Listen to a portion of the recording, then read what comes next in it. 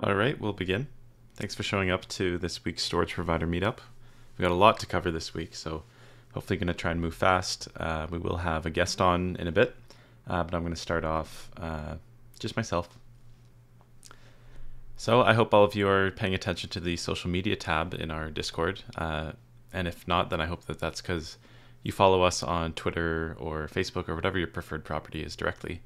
Because for the last 2 days, we've tweeted out part 1 and part 2 of an article that I myself have put a lot of blood, sweat, and tears into, and I've had assistance from other community members as well or stakeholders. So if you played a hand in helping make these articles come together, thank you. But I'd just like to kind of start off this week's provider meetup by giving an overview of what these articles were. I hope all of you take the time to read them on your own, but I think there's value in kind of giving a verbal overview, and I think it'll help us establish a nice foundation for the rest of the call. So these articles, part 1 and 2, we titled The Distributed Storage Competition. So this is a piece that we've kind of wanted to have for a long time. It's something that we felt was missing, that wasn't quite offered in a nice, tight, and kind of high effort and well-researched article. So this piece, this article, it overviews various different networks in the distributed storage space. So a lot of those are like crypto storage networks, but they all work a little bit differently. So the ones that we picked out as kind of main peers or competitors, or just doing something kind of similar to what we're doing with SC Prime and Extenet services, we identified Sia, Filecoin, Arweave, and Storage as the main networks that people typically compare us to and who we kind of regard as potential peers, I suppose. So these articles, part 1, which is probably where you should start, we kind of begin with introducing who we are and what we're up to, and then we dive into a table. So this is something that I can't really describe verbally what a table is, I can't really regurgitate to you all the information. That'd be pretty boring. But we kind of go over like the white paper and mainnet dates for all the different networks. So that's a way to kind of see roughly the age of the networks, kind of when they began. You get to see side by side all the different market caps at a fully diluted rate. Full dilution was a little complicated because some of the networks are on different like timelines, and our network and size as well is technically an uncapped supply, but there is kind of a point where the block reward hits the minimum, and then it just continues on at a very low reward. So we kind of treated that as when our full dilution is reached. We can also kind of compare directly against each other the size of the networks and a couple other things as well. So I'll start getting to the gist of it. The kind of TLDR of the table is that Filecoin is huge. They have a lot of capacity and storage. They also have a huge valuation. SC Prime, we compare favorably in some metrics, so we have a pretty large network. We have a huge amount of storage nodes. We have a lot of capacity, but a modest amount of usage, and our valuation is quite a bit below a lot of the other networks here as well.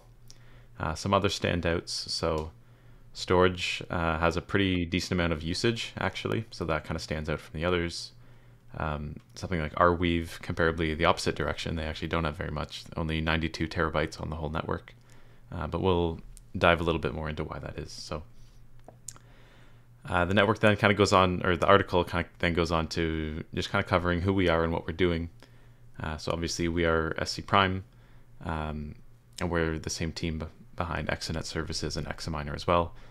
This is kind of a coordinated multi-brand front to encompass the different aspects of the network. So SC Prime is the underlying network, and then Examiner kind of covers the host side, and Extenet services covers the runter side of the network. And this is how we're able to take on all of these different aspects with kind of targeted branding and advertising, and there's not much overlap. So if you're looking more into renting and you're not that interested in hosting, then you're not getting hit with a ton of stuff that doesn't really pertain to you. But obviously we do interweave a lot of messaging between our different brands because things do synergize nicely. And I think we had a discussion internally actually earlier this week about how we kind of think of the Examiner and Exanet services as kind of our children. But instead of children that fight and struggle against each other, they're kind of children that actually like help each other and coordinate. And when one does better, that helps the other. So that's cool as well. One thing that I decided to take on as well with this article, I covered some of the tokenomics for the different networks. So for those who are a little unfamiliar with that term, tokenomics discusses, or it's kind of the term for the economics of tokens, I suppose. Well, that's where the word comes from. But it has to do with different supply dynamics. So if you were looking into, for a blockchain or any token, you're looking into the supply, how is that supply allocated, how are new tokens minted, that kind of thing. That's all kind of under the umbrella of tokenomics. So I decided to dive in a little bit to tokenomics as well. So our network, we do have kind of a soft cap of about 55 million coins. One thing that kind of differs us from some of the other networks that I'll get into in a bit is that we didn't have a huge pre-mine. Like probably less than 10% of the total supply was kind of in our control, and even of that, most of the tokens that were in our control were earmarked for like network incentives and providers. So those ultimately didn't go to us, and we couldn't really, like, well, frankly, we couldn't sell them, which is what something like a lot of ICOs at the time were trying to do. So yeah, for actual funds that were specifically earmarked for team monetization, that was very little, like under 1 million. Most of it went out to the network, and even still, just of the pre-mine in general, much smaller than a lot of the other peers. But now I'll get into the part 2 of the article, which is where we actually dive into each network in particular. So I'll kind of give a high-level overview. If you're interested in any one of these networks, or you're already kind of familiar with it and you want to see how it compares in this write-up, feel free to do that. Once again, the links are in the social media tab, and we tweeted them out, so they shouldn't be too hard to find. It's also on the SC Prime website now. If you go to the main SC Prime website, there's a little articles tab in the top right. So if you head there, you'll find them as well. So they're not too hard to find. So the first one that we began with was the Saya network. So this is one that we're perhaps the most closely compared to, and that's because we have a lot of technical similarities because we both use the renter-host protocol, which was originally developed by Saya, by the way. So Saya kind of started out as something kind of like Bitcoin for storage. They started out on a Bitcoin forum, so that definitely played an impact and an influence early on. And to kind of summarize in a sentence or two, Saya's kind of deal.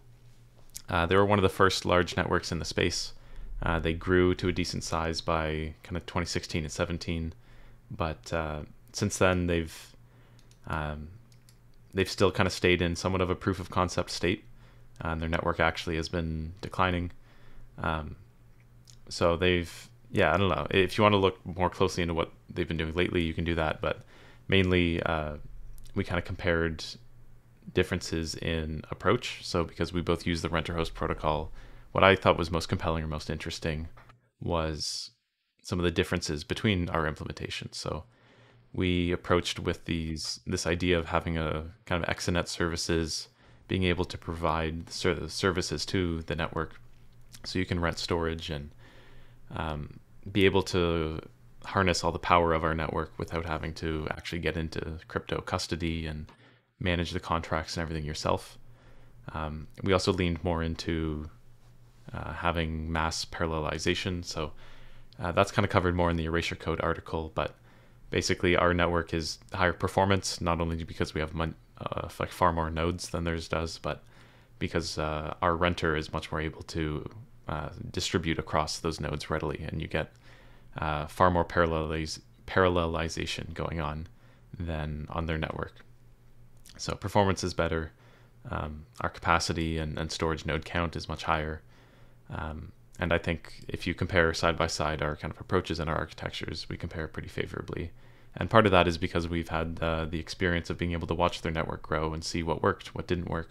So we've done some things differently, having the benefit of that kind of hindsight on their network. So the next one up is Filecoin. This is probably where I spent most of, this was probably the single project that I actually had to research the most, and that's because so many just little aspects of their network are just kind of frankly weird or seemingly needlessly complex. But I definitely tried to keep a professional tone in the article. That's one thing that was clear that there was a need to be from the start. I tried to just kind of highlight the facts and say everything kind of as it is. I don't think there's really much in the article that could be disputed. I just kind of highlighted, how things are. So Filecoin, the gist of Filecoin is that it is the incentive layer for IPFS. So IPFS itself is a separate protocol that has to do with kind of web, or it has to do with addressing of like web content and storage itself. So IPFS is a protocol that can be used like separately and without Filecoin. But if you run an IPFS gateway, you have to kind of deal with the billing and the charging of funds yourself. And that's kind of what Filecoin was created to handle. So Filecoin is a monetization layer of IPFS, which is a separate protocol. So that being said, it's kind of important to understand what IPFS is. So IPFS is kind of best suited to like websites and NFTs and like any public data sets. So the kind of recurring theme across these is that it's data that's intended to be like accessed or shared broadly with no real need for authentication or complex permissioning or anything like that. What IPFS is probably not very well suited to is something like a storage backup or sensitive documents or like media or anything kind of where high performance is required, because IPFS is not a terribly performant protocol. It's not really something that wasn't really in the design from the start. It was mostly to kind of handle Web3 stuff, and a lot of Web3 stuff doesn't really factor in performance. So if you're looking to use Filecoin, you kind of have to understand what IPFS is and some of its limits. So on tokenomics specifically, Filecoin probably has the most interesting case for tokenomics. So as I kind of referenced earlier, Filecoin is, of these networks that we're kind of looking at, Filecoin is by far the highest valuation. So their market cap as it kind of stands today with the existing supply and cold wallets that have had the time lock already go is about 1.4 billion. But once again, if you kind of go with the full dilution, they come up to a colossal like 11.5 billion. And that's just because there's so much supply that is either time locked and a lot of their supply is time locked and hasn't yet been unlocked. So that means there's a lot of supply coming but doesn't exist yet. So yeah, their fully diluted value is like 11 billion, which is pretty huge. But today it is just a portion of that. But anyway, so the gist is on Filecoin, there's 2 billion total tokens, and something like 900 million of those, so like 45% of the supply, is actually either like owned, distributed, or managed by the founders. So the founders are kind of split across Protocol Labs and Filecoin Foundation.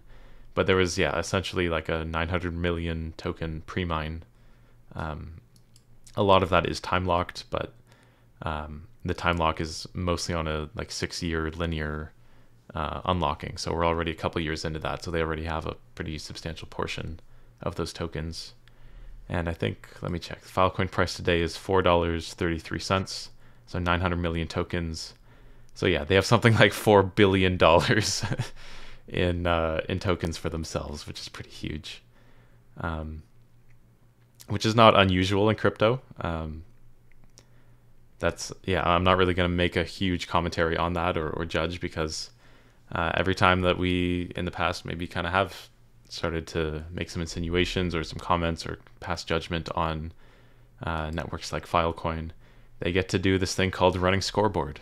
And what a running scoreboard is they basically hear what you say, and then they just point to their market cap, they point to the amount of like headlines that they make. They get to basically just point to all of the metrics in which they're better than you, and that just shuts you up, because Sure, they might be having $4 billion in a pre-mine, but clearly the market doesn't really care that much, or it wouldn't be worth 4 billion. So that's just kind of a thing.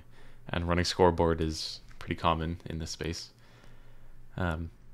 Anyway, getting into the actual mechanics of Filecoin itself. So that was a lot on tokenomics. I'll just kind of touch on how Filecoin actually works. So yeah, as I alluded to, the performance isn't great on it. You also can't use it with any S3 apps, which isn't fun, isn't great, because S3 is pretty important for enabling kind of existing workflows to be able to work over or work natively on your network without having to completely reinvent the wheel. But that is something that Filecoin kind of expects. I think there is a layer that's working on a S3 compatibility for Filecoin, but it's not really a thing yet. And when that day comes, I don't know how closely it'll actually resemble something that an enterprise would find acceptable. So another thing that's pretty different, Filecoin miners cost a huge amount of money. So we're all kind of used to EXA miners, which are pretty small. They don't pull a lot of power. And mostly what it's doing is just kind of hosting storage in hard drives over the internet. And there isn't really a need for a lot of power in that. It's not doing a lot of number crunching or anything. But Filecoin miners are doing significant amounts of number crunching. They are kind of more traditional miners, or like blockchain or crypto miners. So these things are expensive. They pull a ton of power, like even more so than GPU mining. You need like 256 gigs of RAM or more in order to like mine Filecoin and actually have a decent chance of earning anything. It's pretty absurd. And this isn't just bad, this isn't just kind of unfriendly to consumers, but it's also like practically it does limit the amount of nodes that you can have in the network. It limits kind of where those nodes can be, and that kind of goes against a lot of the notions of a distributed cloud, where they can be kind of set up in any old like closet or back room anywhere in the world and provide storage that can be kind of pop up dynamically. So I think that is kind of a weakness, but that being a weakness is more of a commentary that I'm adding here, and not so much in the article. The article stuck pretty to the facts. So anywho, kind of moving on to Arweave. So Arweave is a bit of a different beast. I won't talk too much about this one. I kind of alluded to it earlier, as its network is only like 90 something terabytes. That's because Arweave is primarily targeting NFTs, and the way that they like store the actual data is they store the data on the blockchain itself, not on they don't have like storage providers that create like smart contracts and then you store the data and I pay you, and then all of that is settled on the blockchain. On Arweave, the data is actually in the blockchain itself, which is kind of weird, but it's kind of working out for them. And they also have a pretty decent valuation. Let's see. Arweave fully diluted market cap, 600 million. So they're not exactly small either, but they're doing something a bit kind of different. Personally, I don't think that their model is great. I think our kind of model, or something that more resembles our model of having using the blockchain to handle the kind of settlement and the terms of the smart contract, but not actually having the data on the blockchain itself. I think that's a much more scalable and versatile solution. But that's kind of working out for them, and to an extent they get to run scoreboard as well and say, hey, it's fine that you don't think this is the best way to do it, but we're worth way more than you are. So yeah, and then when they run scoreboard, not much you can say back. Anyway, lastly, I'll try and kind of speed this up here because we have so much else to talk about. But storage, they're probably the one that most resembles our network, as in they are also kind of targeting enterprise. They do have S3 compatibility, but they're on their tokenomics. They had even larger. I think they had the largest pre-mine actually of the networks that we looked at. They had like a 57% pre-mine, of which they still have like 45%, which is pretty huge. And one of the biggest departures that they take from the other networks is that they don't actually have a blockchain.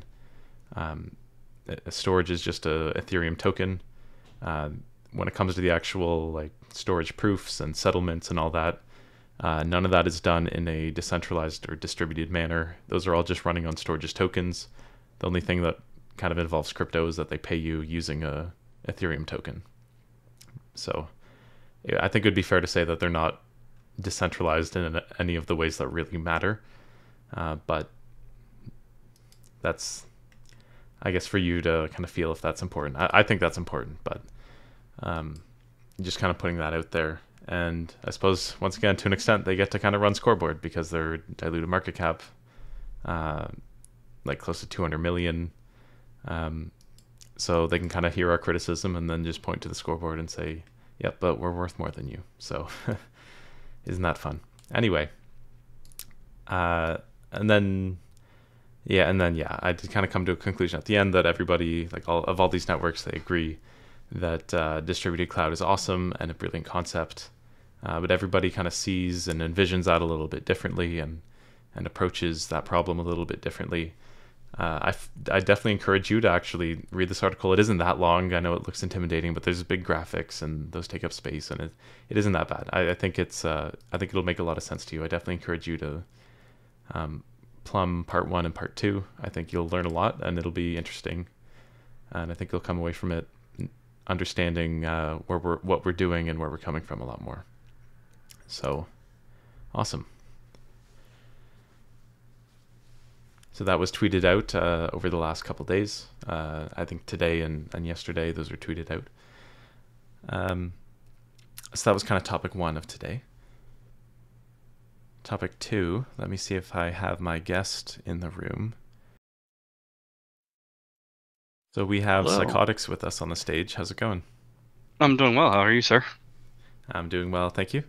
So just before we dive into what's going on today, I just wanted to kind of touch that, the kind of theme of this next little segment will be kind of on the relayer and what it's doing and some of what it's achieving. So I just wanted to put out there that the relayer is entering a really exciting phase of its kind of development where it's more into kind of validation type stuff, or we're doing a lot more validation type work.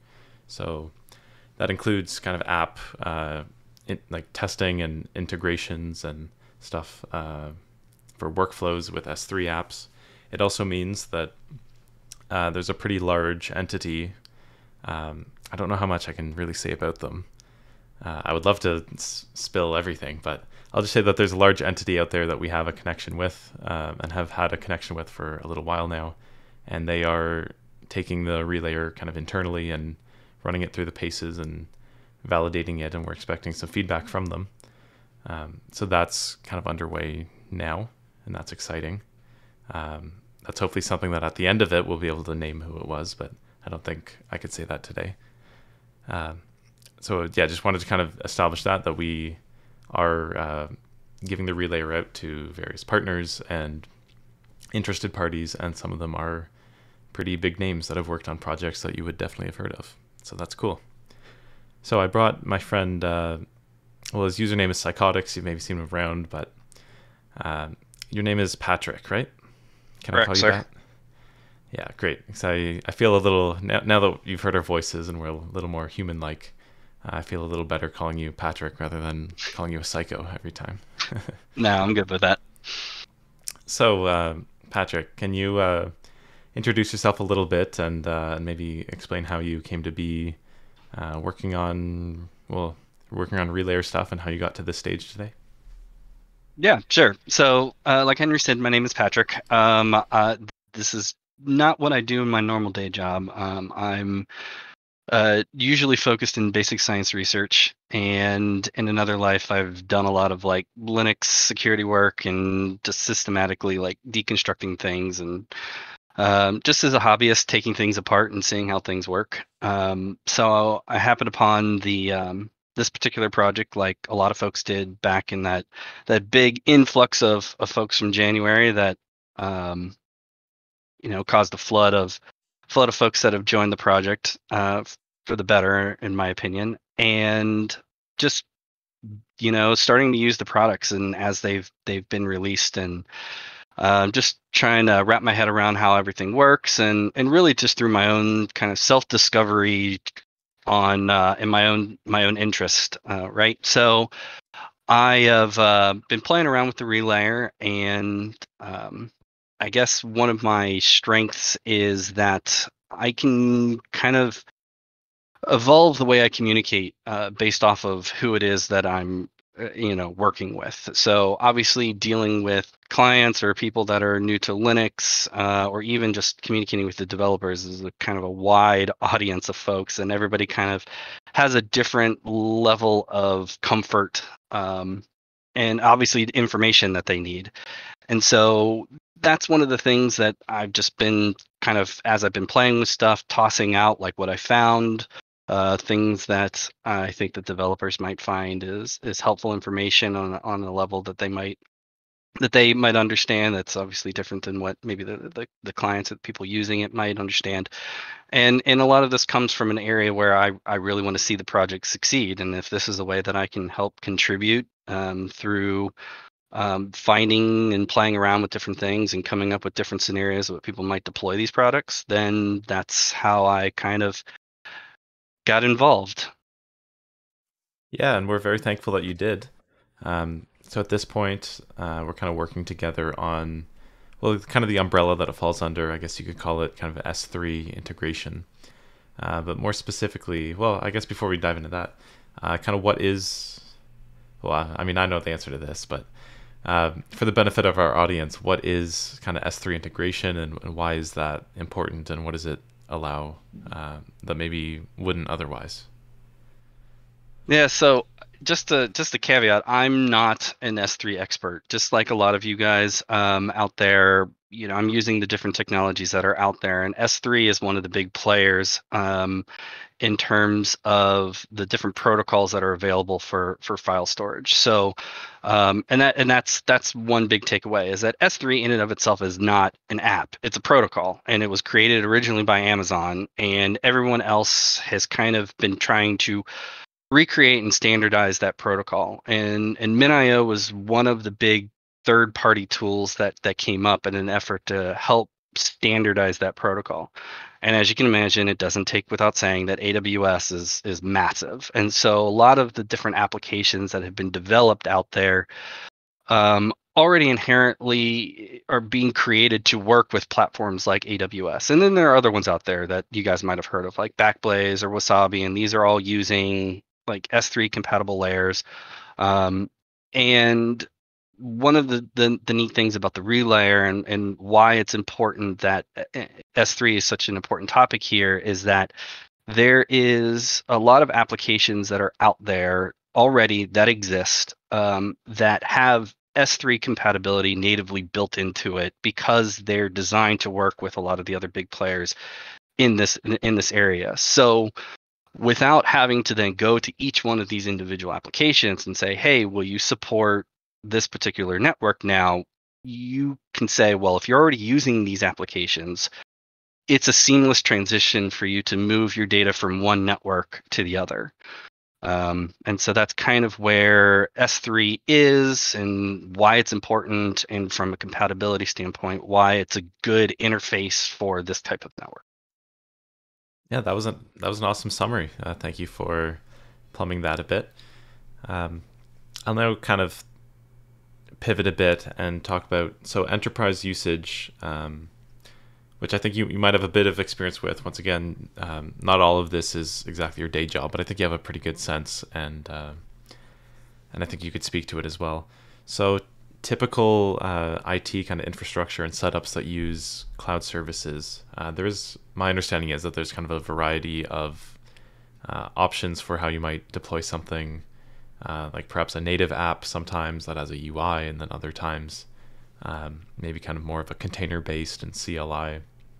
So these options that are kind of fairly typical in industry, where is the relayer today kind of in that offering? Where are we now? Kind of a loaded question, because you're right. A lot of these kind of applications really run the spectrum. So in some cases, it is at the CLI level, for certain applications. and different storage appliances that might exist within the enterprise. And then on the complete opposite end of the spectrum, there's a lot of like point and click type of applications that kind of live on that layer. So the relayer is the kind of tool that really can live anywhere, depending upon how you secure it, just like any other appliance. You put it up in the cloud, you would secure it just like any other server that you would put up.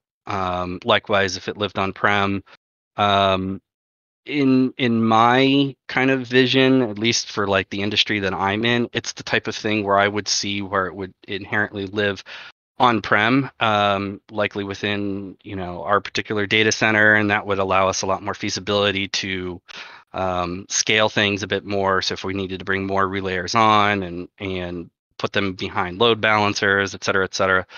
Right now, as the relayer as you guys see it, there's the kind of all-in-one package that has the UI front end to it to kind of simplify your life on running things on the back end.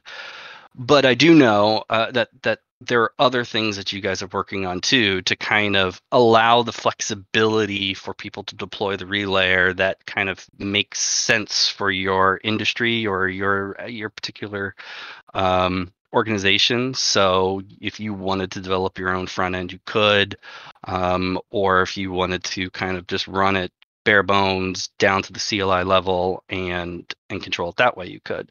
So I think that's one of the power pieces of the relayer, and definitely the direction that the relayer is going, is that right now it seems like there's kind of a solution for maybe small organizations that might not have an IT arm that they could lean on. And then conversely, on the completely opposite end of the spectrum, if you have a team of developers that wanted to really kind of customize the experience, you could do that too. Yeah, awesome. So I'll ask you this.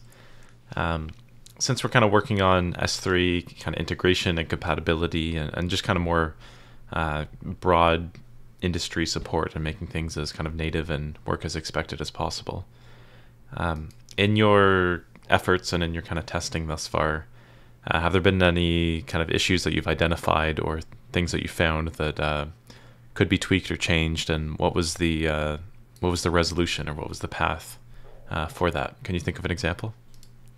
Yeah, so there's definitely, I mean, just like any piece of software, there's always going to be bumps and pivots to a certain extent. And one of the things that initially came up in my testing and really was the gateway to me kind of doing more relayer testing stuff was that I had initially started playing around with rclone. Well, even taking a step further than that is that as a hobbyist, I have a TrueNAS file server, and it's basically, for those of you that don't know, it's an open source piece of software that where you can create your own network attached storage, and it's got a really cool UI overlay and everything. And they've got two different platforms: one, TrueNAS Core, which is based off of FreeBSD, which is a Unix operating system similar to Linux but distant cousins.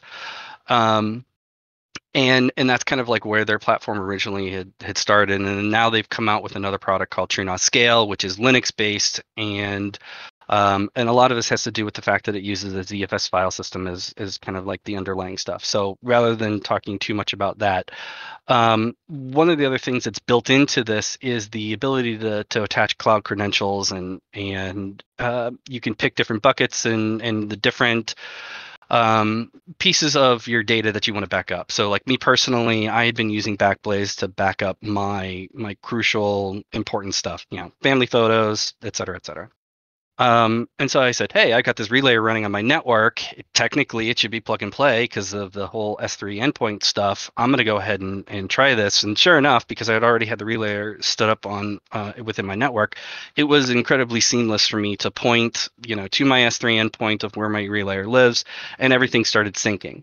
Well, now getting to your original question, where I started to notice some particular issues is that the amount of data that I was uploading was considerably more than the data that I thought I was uploading. And it came down to the fact of one of the S3 implementations of the way the syncing is able to check if the file that's already been uploaded um, is actually uploaded. And with the way that MinIO was responding, it wasn't responding with the information that rclone was expecting. So every time rclone would run in the background on my TrueNAS system, it was doing a complete re-upload of all of the data. And so communicating with the team and sending, this is what I found, and yada, yada, yada. Essentially, one of the things that looks like it's been identified is just the way some of the user provided metadata. So, for example, MD5 checksums, modification times of the original file, things that you typically would need as a response from the server to say, hey, this file is actually the same, skip it, don't re-upload it. Is one of the things that it looks like is actively being worked on with the developers now. So we can do things like syncing data, which is what a lot of people will probably use the relayer for initially, in backing up an archival data. That would make sense that you don't want to re-upload all of your old data. You only want to upload the differences. And so that's one thing that I noticed initially out the gate that you guys are working on now to kind of help resolve, and that'll bring you guys one step closer to just more S3 compatibility. Yeah, thank you. And thank you for explaining for that. Thank you for explaining that for us, and thank you for your efforts as well on kind of seeing a way that the relayer could be used in your life, and then trying it out and communicating so well with us, and being willing to work with us on kind of improving the relayer. And yeah, like you kind of said, I like how transparent you are about, you are kind of invested in this project, and if this is the way that you can help contribute and improve maybe your own situation as well, so you would benefit from having an app like this, and you're willing to put in kind of the effort and time to help make it the way that you want it, then that's awesome. So thank you. Yeah, and I just want to kind of like reiterate for anybody that's out there too, that if you guys, obviously not everybody's got, bottomless pit of money to throw towards stuff. But in many cases, if you have time and you have the skills and the resources too, and you like to tinker like I do, I'm always down to work with other individuals that have the same kind of passions as myself, and I'm sure you guys are all here because you're vested in making sure that this project succeeds, and this is how my takeaway of is that this is the one way that I can contribute to kind of help keep pushing the ball forward. Yeah, awesome. Thank you. And I do expect at some point we might get to have you up on the stage again and maybe hear an update to some of the efforts that we're working on now.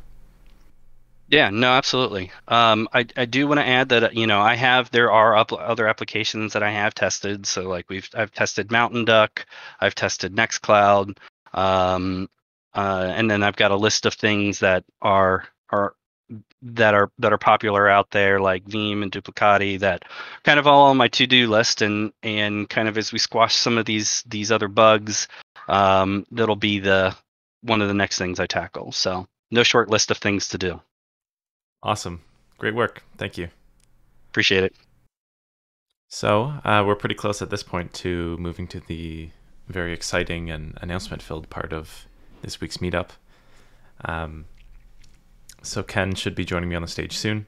But just while that's happening, I have one last kind of cool, interesting bit that I can talk about. So we've alluded over the last couple of months that we've been doing lots of testing on the relayers themselves. So kind of measuring and just trying out a bunch of different stuff. And I mean, there's so much. I mean, testing is so open-ended. But some of the testing that we've been looking forward to the most has definitely been regarding kind of upload speeds. So upload speeds has been something that we prioritized pretty early on. One of the early kind of use cases that we saw as most compelling for the relayer and for our service in general was kind of large data set, kind of like backup type stuff. So for that, it's obviously the most important to kind of upload it as quickly as possible and kind of get it out of your network and onto the cloud, so you're not having to wait around. And particularly if it is a backup type thing, those are typically pretty large. So being able to upload quickly would definitely save you some time. So yeah, upload speeds we've been able to kind of measure. And if I switch over to that tab, yeah, I can share that we finished some VPS testing. So on a 32 core, 128 gig of RAM machine that we rented specifically for some of this testing, on a relayer, we were able to do some kind of short sprints of kind of averaging 7.5 gigabit and peaking as high as 10 gigabit speeds, and then kind of multi-hour sustained throughput test. We're able to average like 6 to 6.5 gigabit, also with some kind of short spurts, kind of like 8 to 10 gigabit type stuff. And on that same machine, using AWS CLI, so that is AWS, which is obviously a traditional cloud provider, using their native kind of command line service, and using not just using default settings, because it turns out the default settings are actually kind of slow, but we went in and tuned it, and so we had kind of a generous, we were generous in how we measured AWS, but the gist of it is that AWS hit about 4 gigabit on that same machine. And that wasn't some kind of weird case where we were like the VPS that we rented was in like Australia and then we were trying to upload to Virginia or something. It wasn't anything like that. This was a pretty standard, pretty standard configuration, and we had AWS. We tried it a bunch of times with different settings, and we went with the one that worked most performantly. Same with the relayer. So this wasn't some kind of like, we didn't stack the deck or anything. The relayer really was just like almost essentially twice as fast as AWS was on the same machine. So that was pretty cool.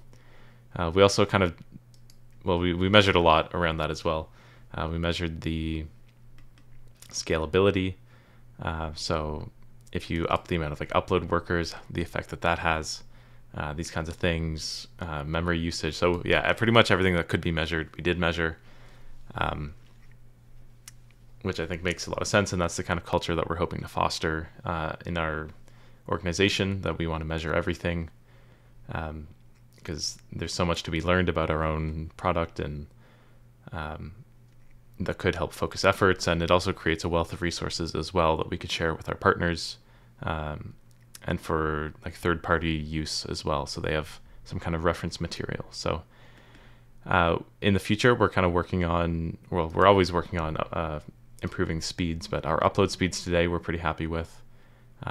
Those will continue to get better, but where we're focusing a lot of energy right now on, since initially we kind of focused on improving and refining the upload speeds, like I alluded to earlier.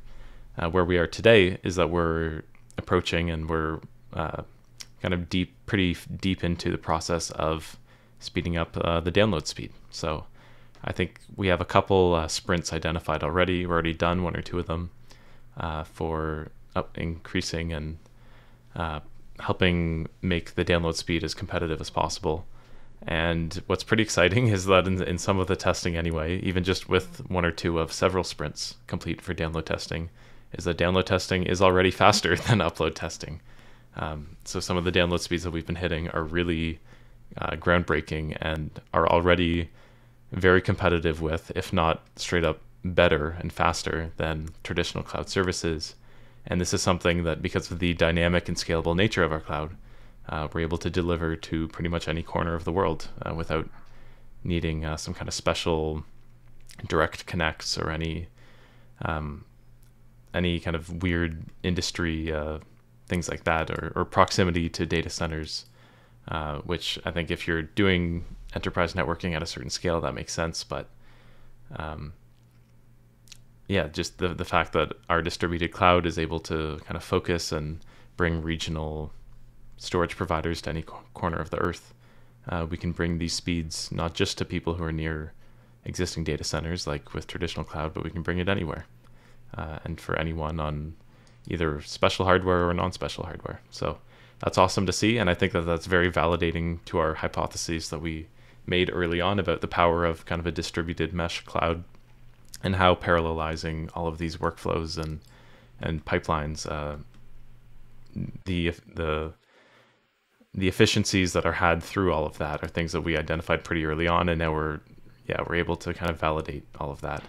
And I think it's really awesome. I know that got a very warm reception within the team, that everybody felt like a lot of their hard work and the things that they'd been working on and kind of making bets on that hadn't necessarily been validated up till then suddenly were. So that's awesome to see, and definitely an indication, if nothing else, this is an indication that the direction that we're heading with our cloud is not only the right one, but is the path toward pushing higher and pushing the envelope even further than traditional cloud could ever reach. So that's very exciting. Now I am sharing the stage with Ken, who has some very exciting and interesting news to share with us all. How are you doing today? Hey, I'm pretty good. That's freaking amazing what you just went over. I would just highlight that what you're describing, even though we've done a little bit, our engineers have done a little bit of tweaking and tuning to get that, and we've obviously developed this really cool abstraction of erasure coding that's different than the other guys to achieve this. A little closer whenever I look at it to BitTorrent. But the thing that's really interesting is we haven't really got in there and done that really, heavy duty fine tuning. And we haven't really pushed out into a lot of areas that we know that we still can. And we're already beating the other guys like a drum, right? And so like if you go to AWS and you want to upload a whole bunch of data to Corp, you've got a bunch of petabytes of data. One of the things that they do is they steer you to their Snowball line of products, which are, devices that they send out to you. You load your data on them on a 10G net connection and then turn around and they FedEx it back. Or if you got a ton of it, they'll send a truck out and the truck will hook up. I mean, and that's serious.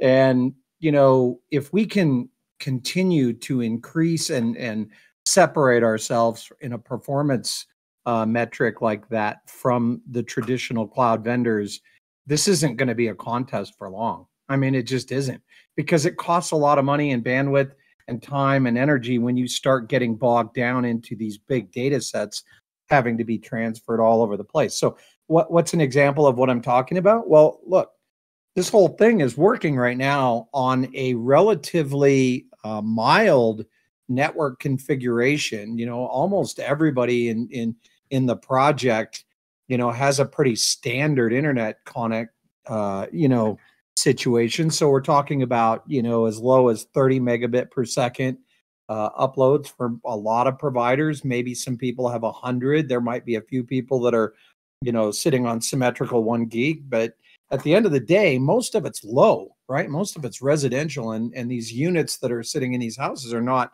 supercomputers by any stretch, and most of them probably don't have more than a 1G card in them. So, when we decide to really move into some of the next level stuff, when we start building computers that do have, 10G cards in them, and we do start, getting into NVMe RAID situations, and we do start getting into big bandwidth connections, we're just going to blow the doors off everybody else because of the way this thing works. And then you start getting the proximity, where you get a company that's located in city A, and then all of a sudden, we spin up a couple of Facebook geo-targeted ads, and we get, 100, 200, 400, 500 providers to spin up within 10 kilometers of that customer. And all of a sudden, there literally will not be a choice.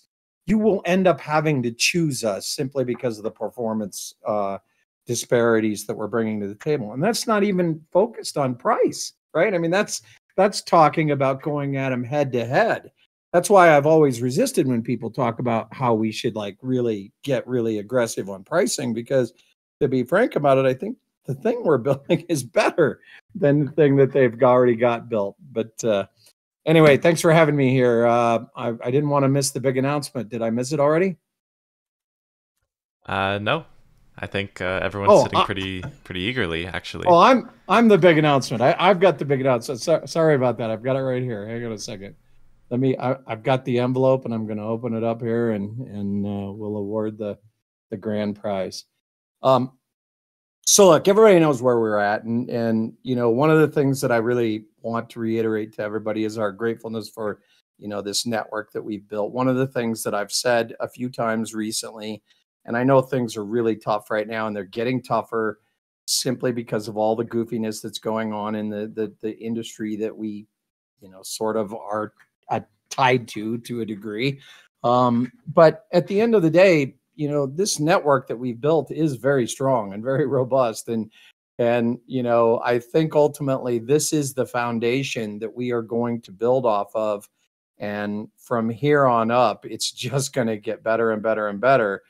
So, you know, we're really grateful for all of that. But one of the things that really has, you know, come along down the pipe is as we've got to this place, you know, we don't really fit in crypto. You know, we don't really have a place at this point, you know, and there's a lot of reasons for that. You know, we're not 20 somethings for the most part. There, you know, there's a few of us here that are 20 something, but for the most part, we're not. And at the end of the day, we don't come from really, you know, high-end research type backgrounds. You know, nobody on our team is from Stanford or MIT or anything like that. We're not, you know, high-end cryptographers. You know, when we looked at the whole equation of this, we came at it from this other aspect of saying, well, yeah, we actually buy into the rhetoric and the PR that this is going to be world changing at some point in the future. And there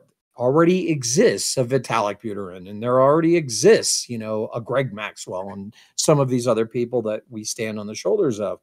Now is the time to start working on products. And what's been really interesting to watch is that, so I came in, well, I mean, I literally came in back in 2011, didn't fall down the rabbit hole, ultimately came back 2016, looked at it a little bit, didn't really start buying some mining equipment until 2017, and then rode that, you know, wave up to the top, and then rode all the way through the really hard bear of 2018.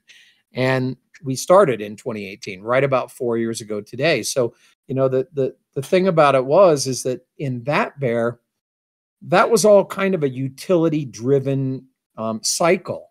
Yes, the crypto kitties existed. Yes, everybody was starting to pump on ICOs and do all that sort of stuff. But at the end of the day, the coins that everybody had ridden up to the big crazy heights in 2017 and early 2018 were the utility coins. And utility coins really had a lot of, you know, sort of feeling of purported value. But then everything got, you know, whacked all the way down to 90 and plus percentage higher. And it got really tough. And it was hard to really see it. And I guess there are people that did see it clearly because they owned, you know, punks, for instance. But it was hard for me to see it. I didn't see it at all, to be honest with you. But then I was never really an ETH guy. But it was hard to see what happened in 2020 and 2021. I didn't really, I wasn't able to see DeFi coming the way that it did, and NFTs and all of the stuff that really didn't have much utility. Now, I know a lot of people will talk about NFT utility and, you know, the various things, football teams and stuff like that, but it's still really not there, and it's a long ways from being there. Some of the DeFi products definitely do shine the light towards the direction of what makes a lot of sense in distributed finance going forward. And I think there's going to be some good products that will shake out of that, but it's a long ways right now from product ready. So that was a research boom we just went through. But what happened was all the utility coins really didn't do very well, right? And a lot of them just disappeared. You know, so what ended up happening in this last boom is we thought we were well positioned, right? But it turned out we weren't positioned really at all. I mean, we couldn't really get a peek inside the tent. And because we aren't, you know, those 20-something cryptographer types, and we weren't really into the FinTwit, you know, type world, we didn't really have a lot of connections, and we really didn't get out there and make a lot of those kinds of connections. So we found ourselves continuing to be on the outside looking in. Well, we didn't put a lot of energy into it. You know, we were too busy building our product, and we knew what we had, and so we knew we had to just keep grinding on the product. Fortunately, what happened was, you know, we had raised a little bit of money, but because we weren't really those guys that I just mentioned, you know, for us to raise that first amount of money was very difficult. We couldn't really find anybody in the sphere to do it. So what we did is we found folks sort of mostly on the outside or even not even in the sphere and brought them in. But because they were not, you know, down the rabbit hole, so to speak, they were not, you know, fully bought into the story. It was a hard sell. You know, I made that sell 24 times, by the way. We have 24 angels on our cap table right now, and I made it 24 times. Now, I won't tell you how many times I got a no, but we did get 24 yeses. And the nice part about that is that, you know, we did it really sort of, you know, on the strength of what we were building, not on the strength of, you know, oh, buy this and the crypto is going to do this and blah, blah, blah, blah, blah, blah. And, you know, well, you see it now with all the FTX meltdown, how these people sort of believed when they bought into stuff. You know, they thought that it was all going to be sort of insider traded and pumped up to wherever and blah, blah, blah. And that just really isn't anything we're about. Well, the downside to, you know, how we did it is that we couldn't really raise the kind of money that we probably needed for the product scale that we were building, the scope and scale. I mean, look, we're building something foundationally to take on Amazon, right? I mean, it's literally another Facebook if we do it right, you know? So for us to, you know, come walking away from original, you know, investment pre-seed of $1.5 million, yeah, we're grateful. I mean, we're totally grateful we got that early money that kept us alive. But it wasn't enough, and it wasn't even anywhere near enough. And we really had to sort of scrape and just work and grind to really kind of do whatever. And then we did get a little bit of a bull run towards the end of 2021 that we did happen to participate a little bit in. And there was some ability to do some additional things that ultimately, you know, put some more money on the table so that we could keep people employed. And so we could actually get some more people onto the team. And as I've said over and over and over again, we've just assembled a ridiculous team. It's just such a great team for what we're doing. And they've been able to blow out really what is an amazing working product that hasn't had really any major hiccups, you know? So from top to bottom, we have delivered, right? And that's all I can ever say to anybody is that from top to bottom, we have just brought to the table everything we said we were going to do and more. And so now we're in this process where, you know, things are not looking so good, right? The whole macro's melted down. Jerome's, you know, raised interest rates at the fastest rate ever in history. And essentially everybody's freaking out trying to understand if they're going to try and force us into a Great Depression in order to avoid having this, you know, inflation. We got half the world that seemingly wants to go to war with the other half of the world, and that nobody knows what's going on.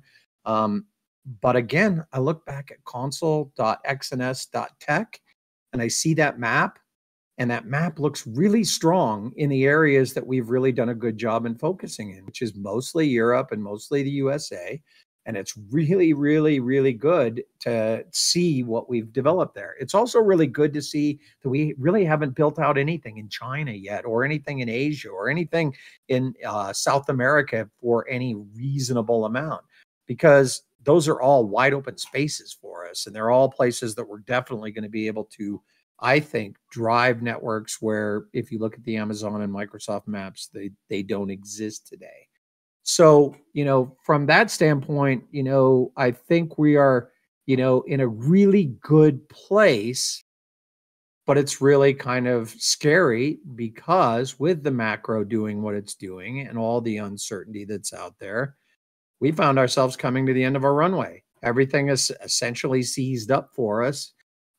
We don't really have any other avenues that are easy for us to acquire funds. And we've been out there talking with venture capitalists now to kind of do that whole thing of getting into a series seed.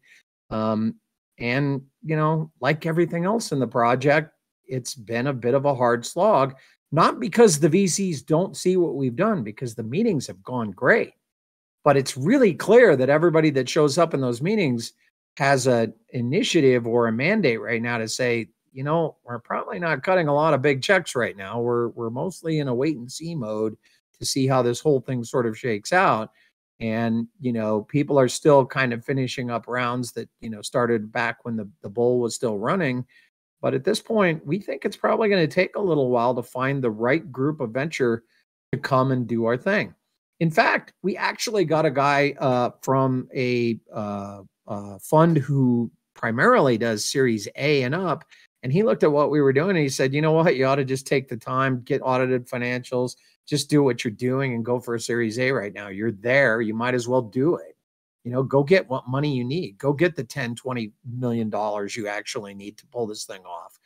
And there's a lot of vitamins in that, right? There's a lot of power there, because the truth is, if we had that kind of money right now, I'm pretty sure we could spend it correctly in order to quickly get to where we need to be and take our place on the global stage. But, you know, this project has a life of its own and it's going to do what it's going to do. So what we have to do is just sort of plan for all sort of contingencies. And right now the contingency is that the plane is pretty low with altitude. And so we have to find another way, or we have to find other ways in order to keep ourselves going. The worst thing that could happen right now is that the team could splinter and dissipate. You know, obviously there are a couple of people here that are, you know, hardcore and will be here no matter if there's no money forever. Right. I certainly am that person. I worked for a year and a half without any salary here. And, you know, if I have to go back, I will. But I can't ask that of some of these other guys. I just can't. And, you know, if we lose them, it's not going to be easy to get them back. And you can say, well, yeah, but, you know, Facebook's laying off everybody and Amazon's laying off and Elon's letting a bunch of people go. Yeah, but these people know this, you know, architecture inside and out now. They know this thing upside down. So the last thing we want to do is go out and have to reconstitute a team a year from now and let somebody else leapfrog us.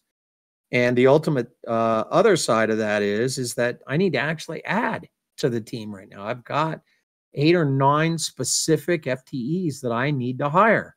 And I'm just in a place right now where I can't do it. I just cannot put anybody else on the team. In fact, probably starting to consider what the layoff looks like when it starts to come down the path.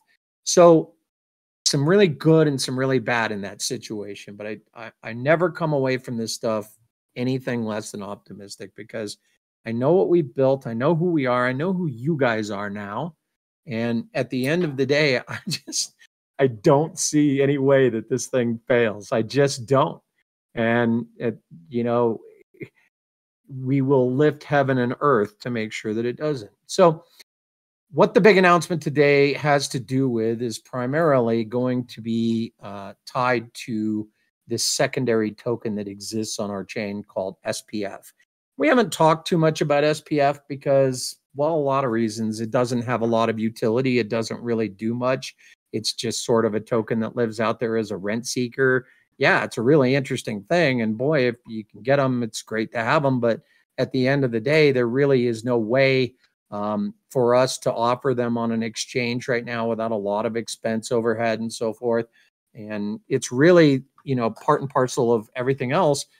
We kind of need to wait for some regulatory clearance, clarity before we can go out and start putting them on exchanges and having that sort of experience with them. Once that happens, I'm really, you know, interested to see where they go, because they are really a crazy sort of vehicle. But up until now, you know, the only way you got them was if you invested in that early round with us. I gave you a ton of them. And I only gave you a ton of them because at the end of the day, nobody knew who we were. Nobody knew that we had what we had. Nobody knew that we were going to do what we were going to do. So we ended up doing that sort of thing. But at the end of it, one of the things that Henry has elucidated is that we are not positioned to actually succeed, even if somebody gave us a bunch of money right now, right? If you look at Storage, and he shows in his chart right there that they literally own half of their coin supply, right? And it's crazy. It's all in a big lockbox, but they own half of it. They got 30 million bucks in 2017 on an ICO that's likely to be declared an ICO and an illegal raise of money at some point when the CFTC and SEC finally do pull their bidding together. Well, they've got, 250 million tokens plus whatever they already currently have in their hot wallets. So they're probably going to be okay, right? They'll probably claw back 30 million bucks from those guys and they'll say, okay, cool, no problem. We're moving forward. And they'll still have 100 and some million of their own tokens in order to continue to do the subsidization and the incentivization that they need to do on their network. If you look at Filecoin, it's even worse. I mean, they got 900 million coins on a time lock over the course of the fully diluted time span. But cripes, this is the market bottom. They're 96 or 97% down from their at the high. And that 900 million is worth something like $4 billion. Right? So, they're fine. they're in good shape, right? They're okay. Their coin was something like $240 at one point, right? So that 900 million was worth, more than like most countries' GDP. So, and there's only going to be like 1.9 billion coins. So they're going to have half of their supply. I don't know whether that's illegal or not. I don't know how the SEC and the CFTC is going to judge all that. I don't know. I mean, they may let them walk. They may let it all happen. I don't know. It'll do whatever it'll do. We took the other route. You can blame us. You can be angry at us. You can do whatever, or you can say it's a noble way to have gone.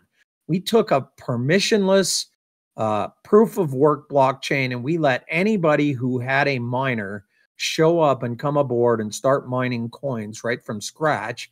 And that's what they've done for the last 4 years. And that's how every single SCP, other than that original pre-mine where we gifted all those people over on Saya a bunch of coins, and then we built a treasury wallet that we could spend on you folks in network development. Everyone has been mined by an ASIC, right? An S11 or some other model that's out there. So, we're proud of the fact that we have a true utility coin, and I think we're going to stand very cleanly when it comes time for, the tune to be called from the USA. And I think this whole FTX debacle is going to make that tune pretty stiff. So I feel really good about the thing we did. The problem of it is like right now we have 4.5 million SCP, and we bought 1.1 million coins or 1.3 or some number like that over the last like 9 months, right? So we don't have that kind of situation that those two projects have. And that means that we can't like make any mistakes along the way at all. And in fact, it also means that we're not going to be able to grow the network much beyond where it is right now. And if this was all, if getting to 3,000 providers was all we ever intended to do in 70 petabytes, well, that would be fine. But look, this is the thing that people here don't understand. The customer that we're targeting has multiple petabytes of capacity of storage that they need to put on that capacity, right?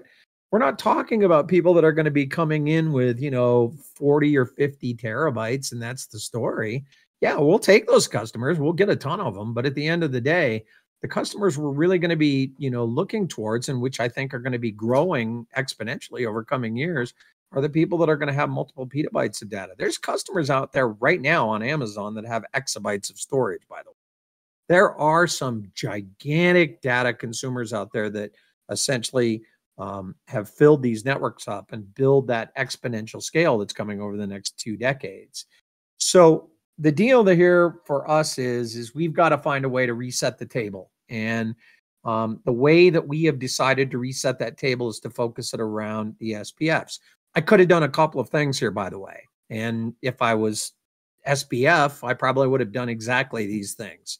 I could have just printed another 50 million SCPs, right? And just given them to us. I mean, I really, really, really, really would love to have a Dodge Ram. I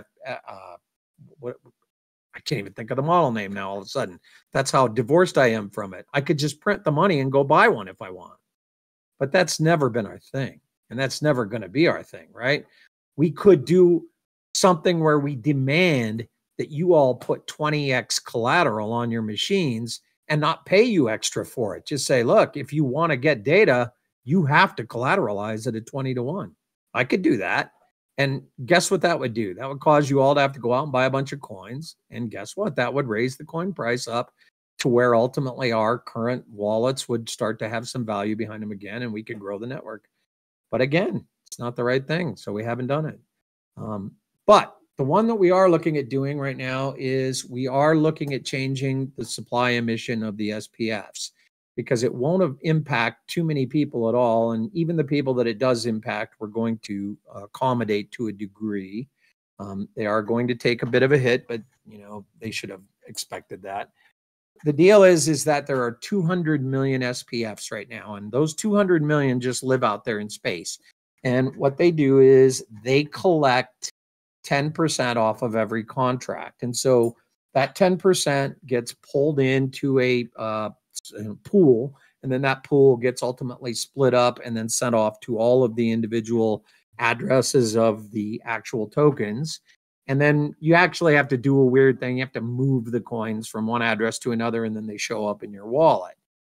And it's not a lot of coins right now, right? Because there's 2 petabytes of storage on our network right now. So, they're shedding off some coins, but nothing near what it's going to be. These things are built ultimately for that future where people do come to us because we way outperform Amazon, because we are less expensive exponentially than Amazon, because we are the best cloud service with the nodes closest to your facility. When that kind of network capacity starts growing up and then gets filled rapidly, those SPFs are going to become really, really, really significant things, pulling off that money. Now, see, right now, it's a really interesting thing because we pay for all of that. You don't pay for it, right? Nothing happens with you on the SPFs. What happens is we put all the money into the contract to rent the storage on the network. And then at the end of the day, we pay both sides. We pay your side, we pay our side, and then that money gets distributed. Well, we hold a little bit more than half of the SPFs right now. These other people, the investors who were gifted the other half, so to speak, it's not quite half, it's probably closer to about 45%. But those people essentially, get the rest of them. And so what happens is, as we're paying for this 2 petabytes of test data, and as new storage comes in from customers and they start loading it up in there, we pay it. It's coming out of our wallets. So we're kind of paying ourselves and we're paying our investors.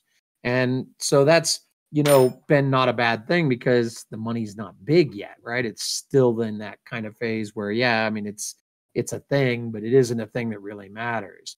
So this is the time to do a change. And the change we've decided to make is going to create more of these units, and it's going to make them available to more people, and it's going to put utility behind them in a way that they don't currently have right now, and it's probably going to make you want some.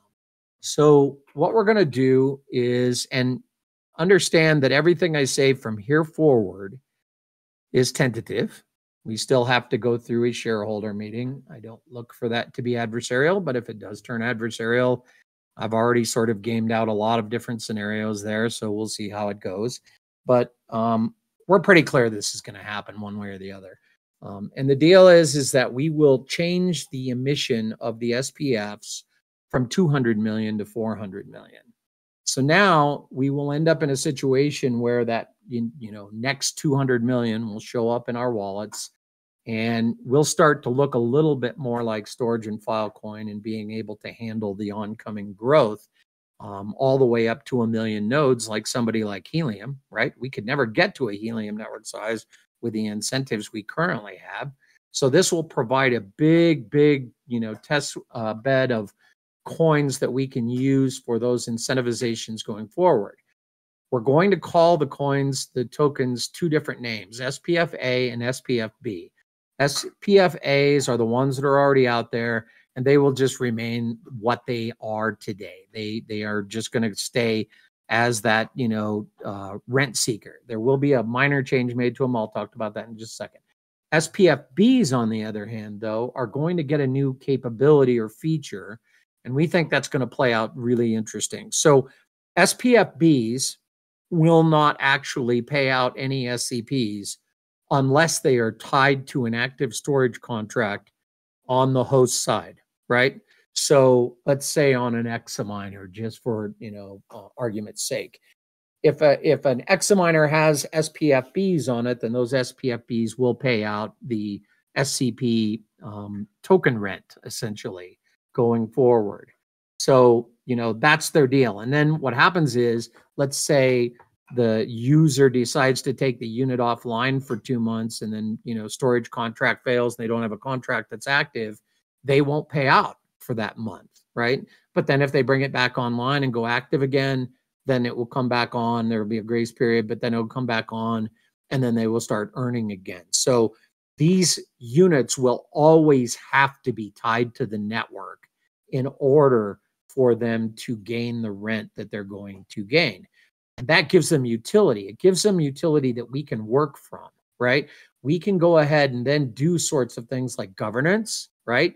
So later on down the road, at some point, this thing will turn into a situation where the corp needs to start to divorce a little bit from the crypto side of the house. And when we start moving towards changing from proof of work to proof of stake and some of those things, there's going to be a lot of things that will come up over time that will benefit from having community governance. So similar to like a DAO in some ways. And what will end up happening is that we could, apply a governance model to those things. We can apply like social proofing. So for instance, what ends up happening is if you put an SPF-B on an examiner, you now have a really interesting situation, because not only are you providing capacity and acting as a host on half of the protocol, and not only are you sort of making up this distributed data center, you're getting proceeds off of providing capacity. But if you think about it, in the current iteration, you're kind of like an Uber driver, right? You're like somebody who's come up with a car, and now you're willing to go out and drive around and pick people up, and then you get paid for that, and it all comes through in the app, and you're fine and happy with it. But you don't own any part of the network. You don't own any of the stuff. But if you have SPF-B on that device is actually now a part owner of the network.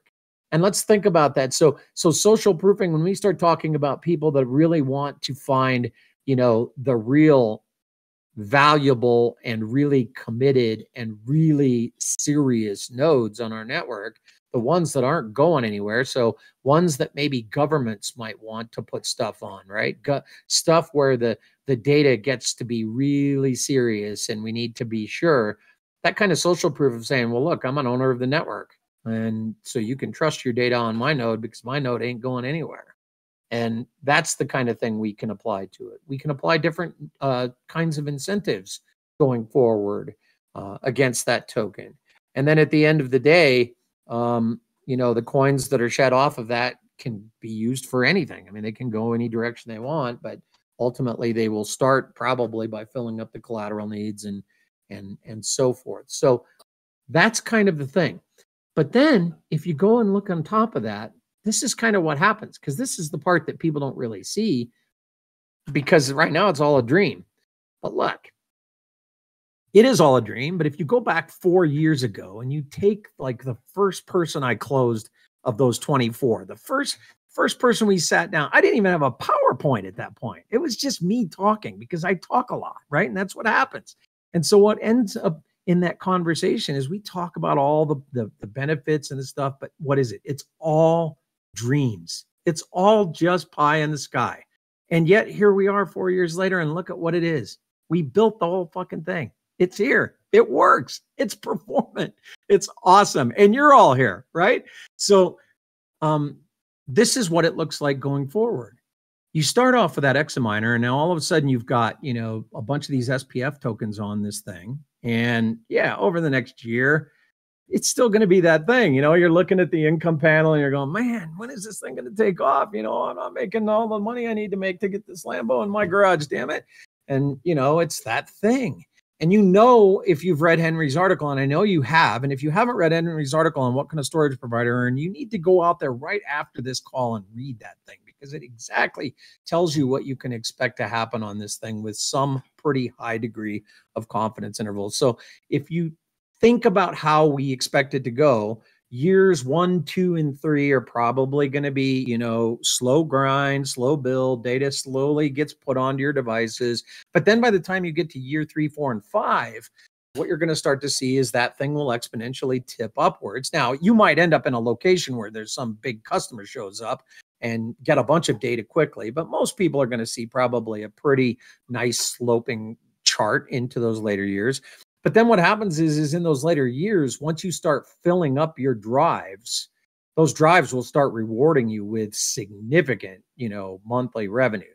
And those significant monthly revenues in the out years are going to essentially dwarf the in years, and you'll add them all up and divide them by 60, and you'll come up with an understanding that these things ROI'd 3-4 times, and ultimately were very, very, very good investments. They weren't FTX tokens, right? They weren't nonsense. They were something providing a real service for real customers. But what about the SPFs? Because they actually are pretty cool. Because if they just start out there just delivering, well, okay, there's, looks like there's about, 18 petabytes of storage on the network. Okay, it's all right, year 2. Yeah, those SPFs are doing okay. It's not bad. But then all of a sudden you start to see the network start to really take off, and we grow the network, tons, and we start getting customers all over the world, and we start getting into year 4 and 5. That's an exponential growth factor on that device. So if the device was already going to earn some, $200, $300, $400 a month just on the capacity and the incentives, those SPFs are most likely going to be delivering 10, 50, 100x on top of it. Hang on a quick second. Sorry about that. So that's really the thing. Putting these SPFs on these devices is sort of like supercharging them. It's like, you're getting like the mega upgrade in some, big game sort of that's being played here. And so I think that everybody's going to want to consider that very strongly going forward. Okay, so to get there, we have to do a couple of things. We have to do a hard fork. Our coders, our engineers are putting the code together right now. We'll be going into a test net over the next several weeks. Then our goal is to get software released out there. Everybody has to upgrade prior to the fork. If you upgrade after the fork, I can guarantee you it's a nightmare. You're not going to like it. So we will work with everybody to make sure that everybody's updated and upgraded before then. Our expectation is that we will run our test nets up into the middle of December with a target of doing the hard fork in the last week of December. So the week between Christmas and New Year's, we'll hope to pull that hard fork off. We'll get all the mining pools updated and so forth, and then that hard fork will come off, and these new tokens will be minted and pushed out and made available. Then there's one other piece that will happen at the same time. I'm going to get into some benefits and some special things that we're about to do with the SPFs. But before I get there, I need to talk about one other thing. So when we started the project, we had a thing in the early days where we said, well, for every block, 20% will come out and we'll put it into a development wallet. And then those will go to the developers to sort of help defray some expenses.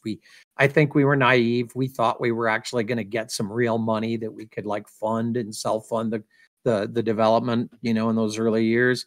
But the coin never had any value. I mean, for those first 2 years, the coin was just totally worthless. There was no value at all. In the very first month, there was value, but we didn't have any place to sell it in the first month. So you had to do it all OTC. After that, when we started getting on exchanges, it just went to nothing.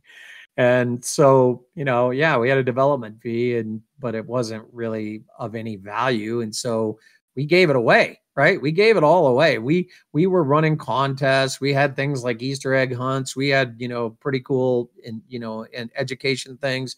But at the end of it, it wasn't all that much money. And we had set it up early on so that the dev fee got stopped after, I think, block 30,000 or 105,000. I don't remember which one it was. But then it got turned around and sent to a burn address. We made a mistake there. We should have kept those coins coming to the development team so that we could continue to use them for network development, which is exactly what we need right now. We need some extra coins for network development because, as I told you, with the coin price where it is, we're going to end up bankrupting all of the current project wallets over the next 6 months. We will no longer have any SCP on our side, and we bought 1 million coins this year, right? So there's about 1.5 million in the burn address right now. We are going to turn and target that back to the development, which will go directly into storage providers and network rebates, incentives, and rent. So it's all for you. It's not for us. We're not going to go buy Dodge trucks, and I'll remember what the 3 letters are at some point in this call. But it's going to you folks, and it's just to ensure that we have enough SCP to pay you guys, because what's happening right now is really something that's kind of weird, and it's not great, but there are a handful of people that truly understand what we're building here. And they are sacking away coins at numbers that you just don't believe. They have crazy amounts. And then there's everybody else who can't seem to want to hold on to even, a few hundred. They get them and they just decide to get rid of them because they don't know if this thing's real. Well, you have to decide what you believe there. But what I'm telling you is that these people that are really pulling all these coins together are going to end up holding this huge supply. And they're going to say at some point, sorry, we're not letting these go. You're going to have to pay up if you want to get these back. The people that sold coins over the last year, I've expressed disappointment and even anger in some cases.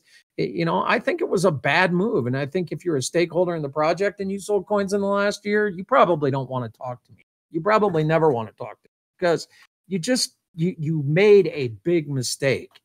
And now we're going to ultimately have to work to make that mistake whole. And I think we will, as we always do. And this thing that we're doing with a hard fork is part of that process of making it right and making it good so that we can win going forward. Even some of the people that invested, some of those 24 that invested didn't believe this was going to work. They were looking to get in, get out pretty quickly. That's not what this was. I never sold it as that. They had the wrong idea. I don't know. Whatever it is, they're going to have to live with it. And, that's between them and their own, constitution. In our case, we know what we're building and we're well on our way to it. So that's the deal with that. So then what's going to happen between now and the end of the year is something pretty cool. First of all, on Black Friday, we're going to open up the store with a very special sale. Essentially, what will happen is for the next 6 to 8 weeks, whatever it is into the end of the year, the only way to get these SPF-Bs will be to get units that have them attached to them or have purchased units in the past or have purchased full licenses in the past. If you have a $99 license, you're not going to get anything. So you might as well deal with that right now. The full licenses, the people that bought coins from Ian, the people that bought Examiners, the people that are going to buy in this new upcoming Black Friday sale, we have a plan for everybody. So the deal is that starting on Black Friday, we will have a new Examiner XM64 version, I guess we'll call it. It's the same unit. It's still 64 terabyte, flagship. The price is dropped to $27.95 for that unit. And the rebate structure on that is 25%. But the rebates now on these units into the end of the year will only be in SPF-B. And so what we've decided to do there is we've decided to put a giant chunk of SPF-B into every Examiner that is bought in that Black Friday sale. And then at the end of the year on December 31st, then the units will go back to having a normal amount of SPF-B on them. So at this point, the numbers that we're looking at, and these are subject to change, but I think they're pretty close to what they're going to be at the end of it, is a 64 terabyte unit will get 10,000 of these tokens, and a 16 terabyte unit will get 7,500. The price of the 16 terabyte unit is actually going up to $17.95. So it's actually more in line with where it ought to be. And then those two devices will get those amounts of coins. They are paid out same as the current rebates, 10%, 20%, 30%, 40%. They are still there to encourage you to maintain uptime. So 95% is going to be necessary. If you don't keep your uptime up, you won't get them. And, there's been some people disappointed by that now in the last couple of weeks. And there's going to be a bunch of people disappointed over the next 2 months if they don't keep their uptime up.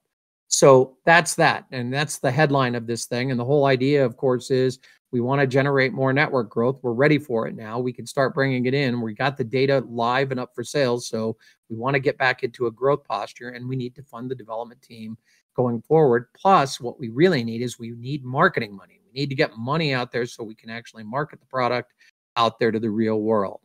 The other thing that we will be doing is we will be incentivizing the full licenses, and we will be incentivizing the full upgrades. So those units will likely get in the neighborhood of 2,500 coins each or tokens each. And so that's a deal that is a way for you to get them as well to buy a new license going forward.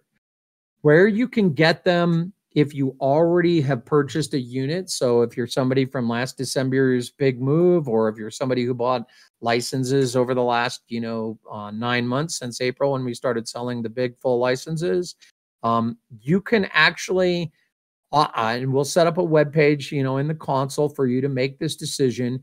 You can choose to convert the SCP rebates that you're currently eligible for SPF-B rebates, and we will give you a significant quantity, more than you would normally get on a purchase of the SPF-Bs if you do that transfer.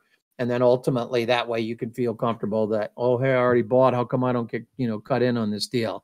If you're somebody that ended up buying because you wanted to get the 1,000 incentives from Ian and the other investors, or you bought outright from them, those we are just going to make whole on a 1-for-1 basis to remove the dilution. So if you were supposed to get 1,000 there, you'll get another 1,000 to make for 2,000 total.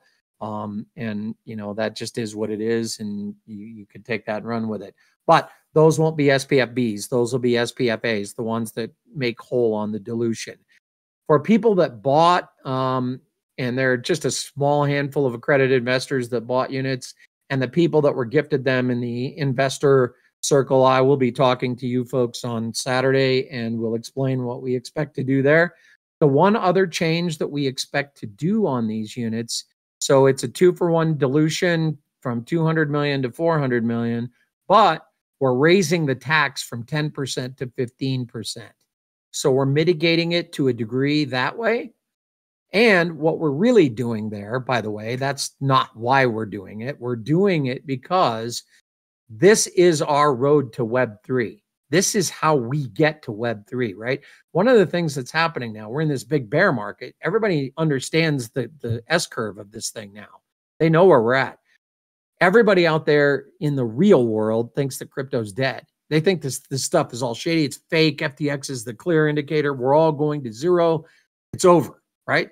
Well, anybody who's been here long enough understands how this works. This is exactly what we need to see right now, right? Because that means that only people that are going to be here are the people that are going to come out of the next wave with real products for real world use. And we're ready for that. We're ready for that. We are going to be one of the top dogs in the next, whatever it is going forward, because of the fact that we spent the last 4 years building a real product, suffering, not participating in the crazy, bull runs that some of these crazy, Shiba Inu tokens got and things like that. Literally, people were gambling on coins called I'm serious. So, we're not that. We're something completely different. And this whole thing about bringing some utility to the SPFs is really exciting because it makes you owners of the network. And that's important. That's really important. So there it is. That's the exciting announcement for today. And I guess what we'll do now is we'll open it up for some comments and so forth. Go ahead and let's see if there's any hands out there. Left them all speechless, Henry. Gonna drop the mic and walk now. Well, what I will ask just outright, can we expect a blog post at some point in the next, I don't know, maybe week? So we're not having to come back and try and remember all these figures for the different use cases or situations. Yeah, we just got to talk to the guy who writes all the cool blog posts. Oh yeah, I think I can arrange a meeting. Yeah. Seriously, people, if you haven't been to the resources site and read any of the information we're putting out there right now, you really need to get there. One of the things that people need to understand is, so how come you're not marketing, or how come you're not doing whatever? And, you know, and I tell you about the financial situation of the corp and the team and so forth, but it doesn't mean we're standing still. One of the ways that we know that we have to market this thing going forward is it's got to be educational marketing. There's just no other answer to it, right? We've got to do case studies. We've got to do PDFs. We've got to do white papers. We've got to do all kinds of videos. We've got to do everything we can to teach people about this product. And then that's how we will attract the early adopters and the evangelist customers that ultimately will begin to get the groundswell going, so that when the finances come into the company, when we get the funding for real marketing, and we really do get the thing off the ground, we've already got all those training materials. We've already got all those educational materials, and there's already a ton of them there. You got to go look and start reading through them, because you're going to learn an awful lot about the project. And Henry's doing a whale of a job building them and getting them out quickly. So, sorry about that. Go ahead. What were you going to say? Yeah, I do see a question in the events channel. So if you're someone who got a X miner early and you already have all the rebates received, is there any way for you to get SPF-B? Yeah, that's the one that we don't have a conclusive answer on right now. So we kind of have to think about how that works.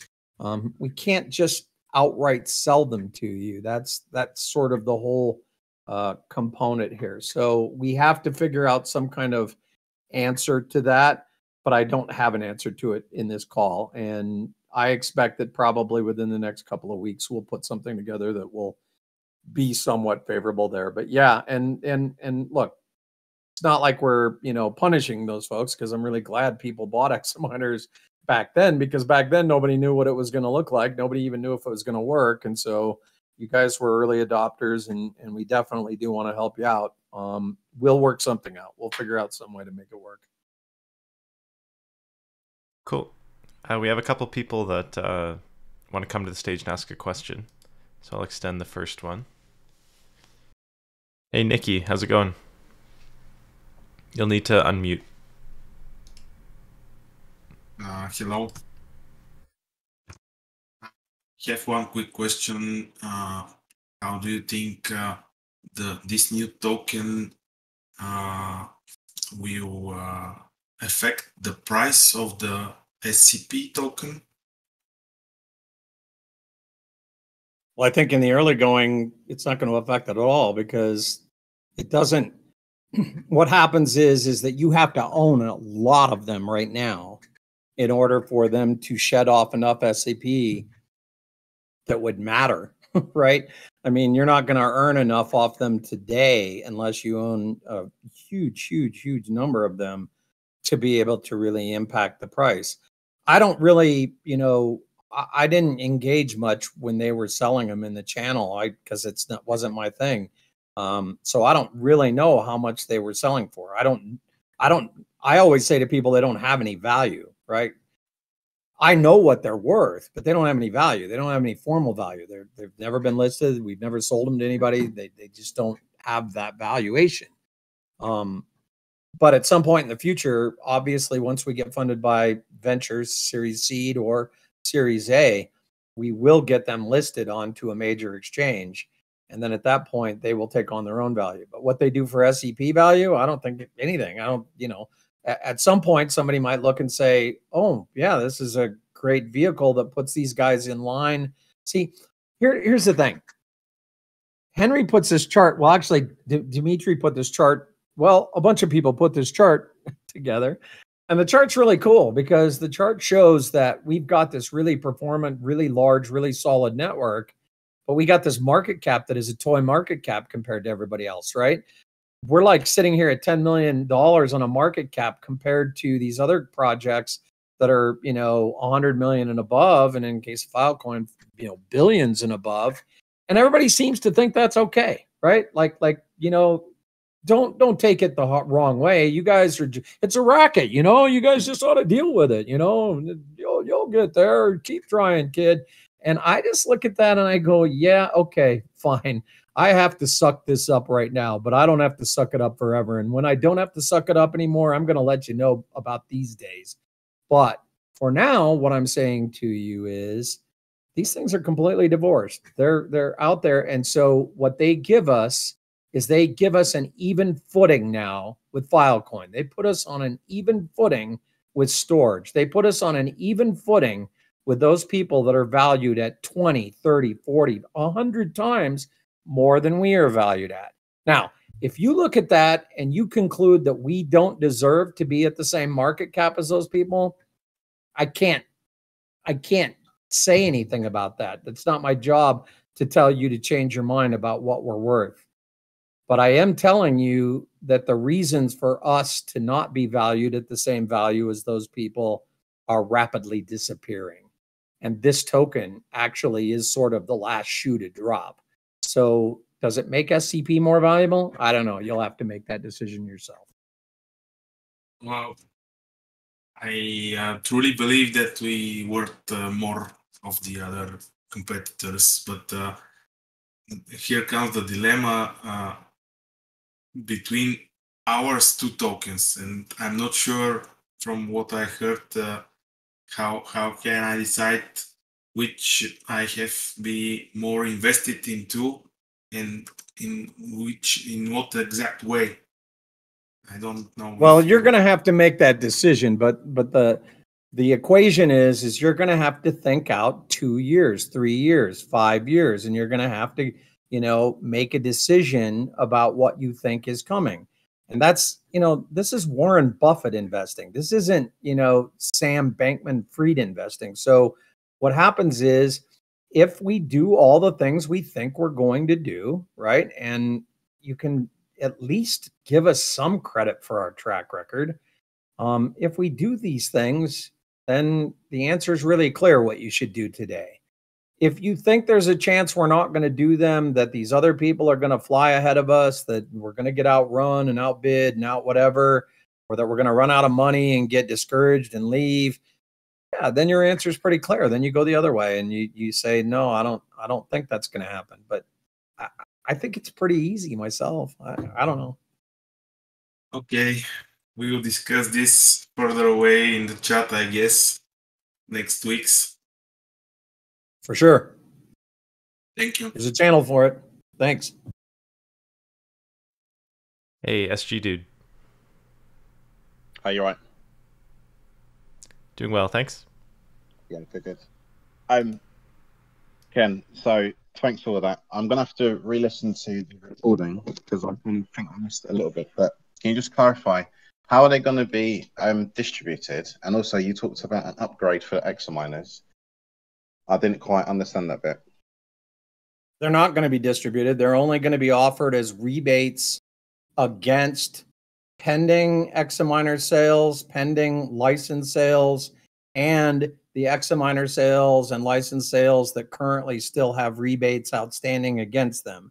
There is also a potential, which I still have to figure out how the process works, of taking care of the 150 to 175 examiners that have already totally received all of their rebates. But for the foreseeable future, and who knows, maybe even for the long term, the only way to get these things is to either pick up an examiner or pick up a full license. They are never going to be sold by us. I can guarantee that, or at least never until we get some regulatory clarity. And there's just, the primary way is to fund the network development. So yeah, buy a license, full license, or buy an examiner. Yeah, I've got an examiner. So, so what this upgrade that you were talking about, I didn't quite understand that bit either. Well, it's not really an upgrade. What you would do, so let's say you have R3 and R4 still coming, right? You can tell us you want to get it paid out in SPF-B instead of SCP, and then for a limited period of time, people that do that are going to get a special amount. We're going to do more, right? Just like people that buy an examiner between now and the end of the year are going to get significantly more than people who buy an examiner next year when the market starts recovering and things are going good again and so forth. So if you have rebates still outstanding, we're going to put a thing in the console for you to say yes. and then we will go ahead and turn your current rebate into SPF-Bs, and then they'll just show up in your wallet on your Examiner. Okay, perfect. Because I'm pretty much in that position right now because I'm in that batch 1 quota. So okay, cool. Looking forward to that. Cool. Cheers. Hey, Dietrich. Hey, thanks. Hey, so 2 questions. First, with the us who are running multiple DIY rigs, is it a reasonable assumption that it would be, as far as the SPF-Bs go, it would be kind of best to have them spread out equally amongst each other according to how much storage they're going to get or storage they're going to be using in order to maximize the profit on them? Nah, not at all. This is the beauty. This is the thing you need to understand what's on offer here. These units take revenues off the entire network. They're not tied at all to how much storage is on your devices. They're tied to how much storage is on the entire network. So from the standpoint of where they earn from, it can be from anywhere. Now, having said that, you may want to have them on multiple units just to provide that extra amount of social proof. And if next year we do get into governance or we get into special incentives, or we do certain things for SPF-B that we don't do for the rest of the population, there may be valid reasons. The only thing that matters is that they are tied to an active contract. They are on an address that is tied to an active contract. So, any of your miners will suffice for that, but there's really no reason to distribute them. And the other thing that we're working on that we will get going here pretty quickly is one of the things on the Examiners that we know we need to do is a lock screen so that you can, put a little bit more protection into the wallet if you're going to have additional assets and tokens in those wallets while you're actually hosting a rig. Okay, cool. That makes sense. And my last question, as far as adding additional drives to my machines and increasing the overall capacity, I mean, I've been looking at the numbers and seeing that the max most machines have on them as far as use capacity right now is about 4 terabytes. But as far as expanding that, how useful is that to the network until we get to that point? Is it something that's having, me sitting there with 16 or 24 extra terabytes unused is of value to the network or value to me in advance? Or is that something that I can just, is probably best for me to do as I go and as the need comes out? Yeah, I think we got to the place where we see the sort of utility kind of topping off to the capacity question.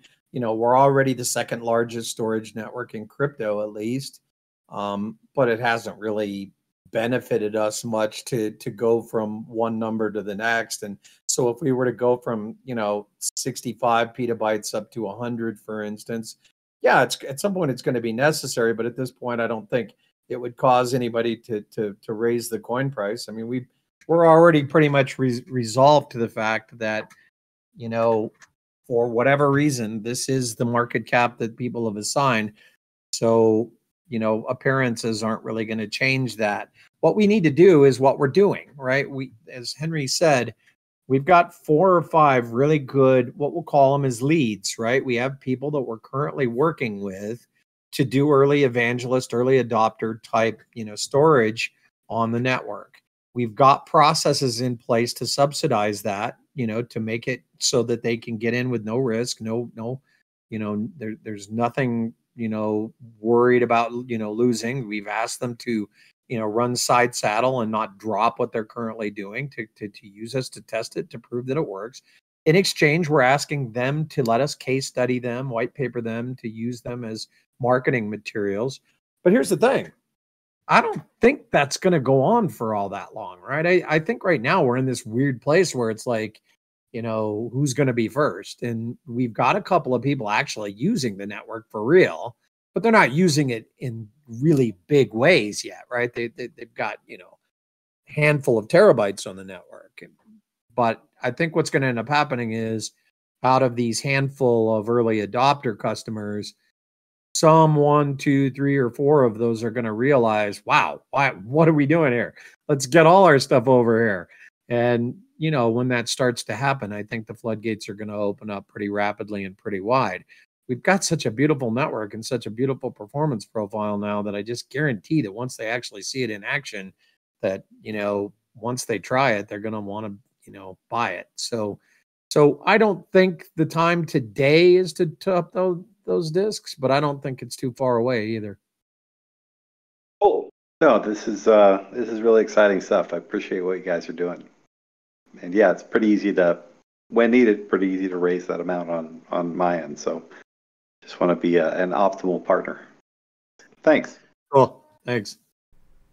Hi, guys. For those of us that want to support, what has a more positive impact on y'all? Us buying a license or one of the storage devices? Well, I would say Examiner 64 is really the best way to support the project. I'm surprised that we haven't had a lot of people sort of understand that. The benefit of the Examiner 64 terabyte unit is this. So not only does it drop a fair amount of funding into the project, but it leaves you in a situation that after you get the rebate, you know, in hand and you're ready to sort of do whatever, if this whole thing were to just melt away and we just failed, you'd still have 4 enterprise grade 16 terabyte drives that actually have maintained their value for the last year and a half. So, you know, it's really the no harm, no foul way to support the project the best. Full licenses are good too. You know, that's definitely something we want to do. And we do plan to continue to support the DIY community for now. And then, of course, the 16 terabytes really were not really the best way to do it.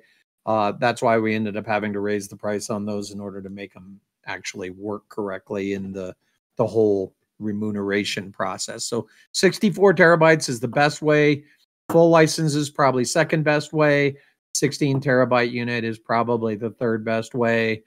Becoming a VC or an angel investor is a pretty good way, but you have to meet some hurdle type things there anyway. Okay, thank you. Okay, we'll hear from Kotang. Hey, how's it going? Just a quick question. My rebate's coming up on the 24th for my 64 terabyte, and I was just basically wondering if that option to receive the other coin is going to be there by then. Yeah, I think what we're probably going to do, if you look at the rebate, like there's a chart we have internally that we look at, and it's actually the nightmare chart that I look at, but it's a chart that shows kind of where the hills and valleys are of rebates. And this last week that just went by started the big sort of deluge of R3 and R4. So we'll probably go back a couple of weeks and allow people a grace, but it'll probably also be tied directly to what we do to the people that already got all their rebates. We might figure out an answer to cover those and then just say, look, you can convert all of your rebates if you like, or you can convert up to 50% of your rebates or something like that. But we'll have an answer for you, and I think it'll be one that'll be satisfactory. Awesome. Appreciate it. That was it. Thank you. Sure. Hi, guys. This is Jacob. Hey, Jacob. So, Hey, Jacob. Maybe it's, could you explain if a real customer wants to buy, let's say, 50 terabytes of storage on the XNS services, what is actually going to happen? So maybe some new guys here on the call would like to know a real customer, his Veeam installation, running our relayer, and now he wants to buy 50 terabytes a month. How is this actually being done by now? It's pretty much the way it works on most of the other clouds out there. I will kind of draw the line at the things having to do with IAM. So, you know, being able to establish like an IT administrator root account and then doling out privileges isn't quite there yet. That's something we still have to develop. But what happens is that you stand up a relayer. It's really easy to set up a relayer now. There have been some kinks, but we continue to work through them and iterate through them.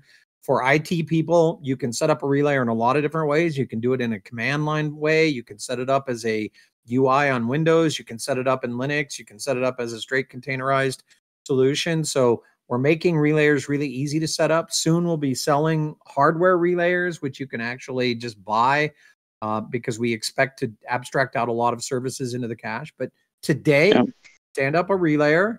You just start uploading into whatever S3 application that you currently use. From our clone to any one of 50,000 apps out there, you just start uploading into S3. Once you hit 50 gigabytes, which is the free monthly stipend that we've given to everybody, then it just starts billing you. So you have to put a credit card in when you first sign up, even though you get the first 50 gig free.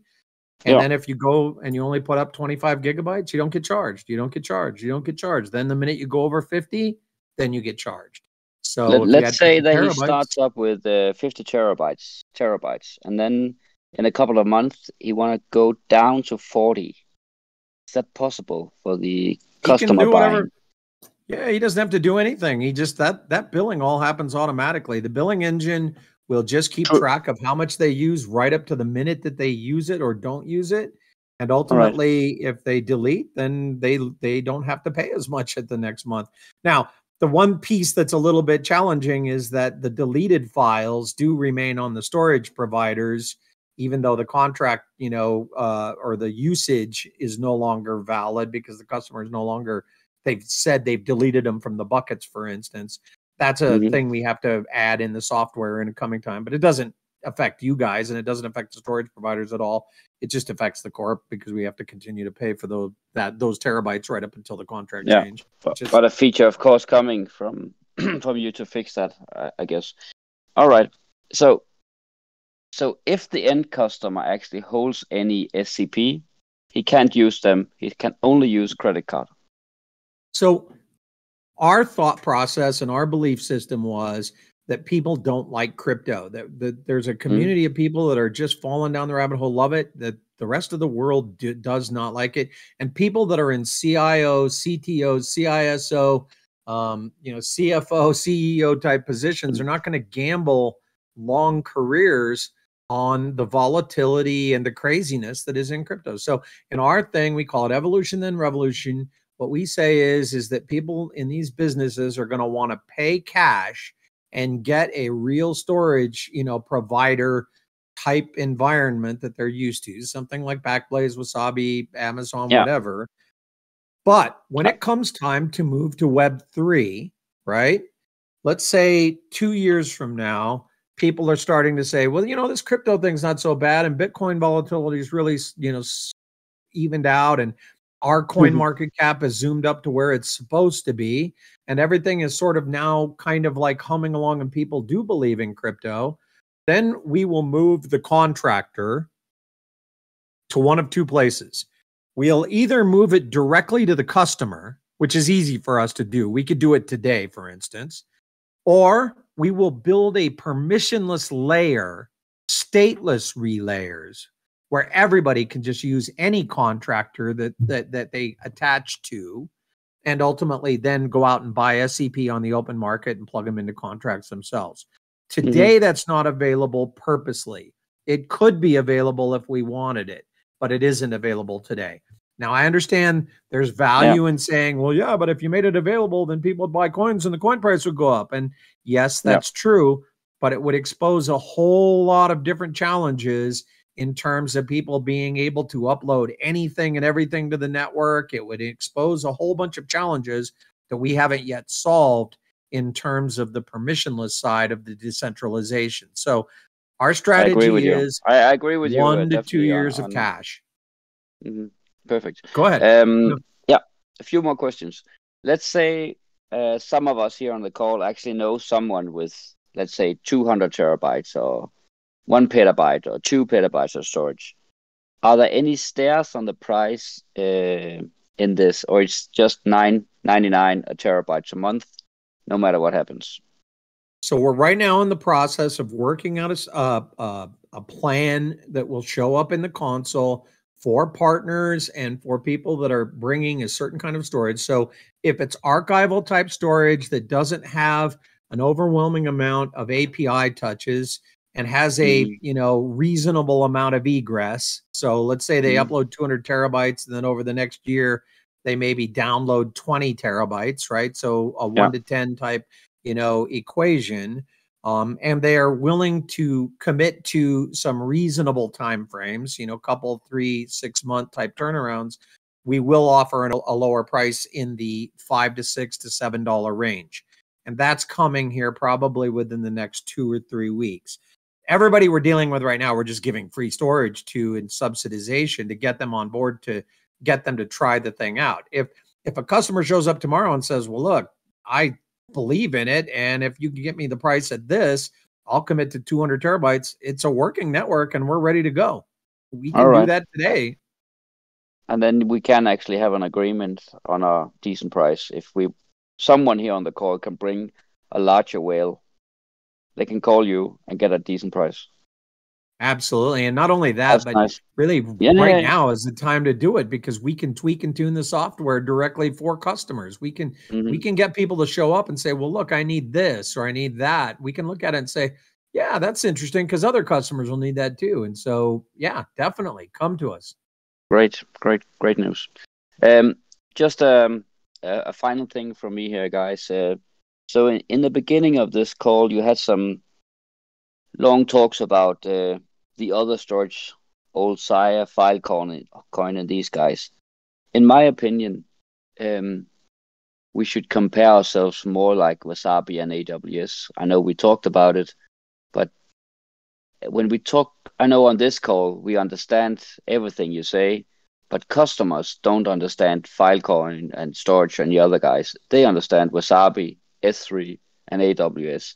So I think that putting some more effort into comparing with something that they understand would be a great approach on future calls as well.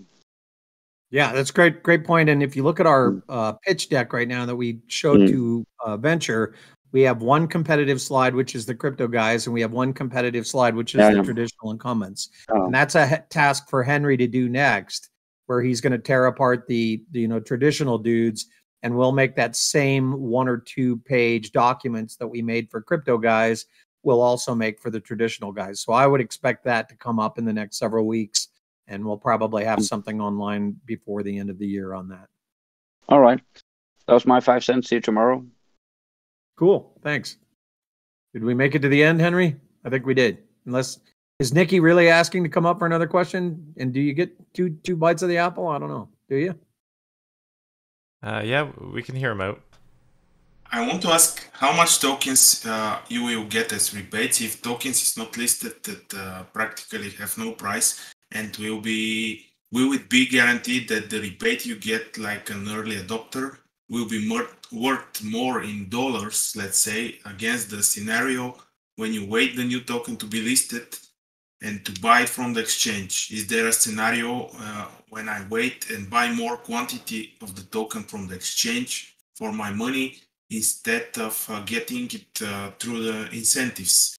Don't get me wrong, I really would like to support the project by buying products from the corp, but if after that, when the token is listed, it happens that my investment costs less, it will be a bitter taste in my mouth, I guess. And is there a mechanism that this possibility to be avoided when we don't know what will be the price after at the beginning when the tokens is listed?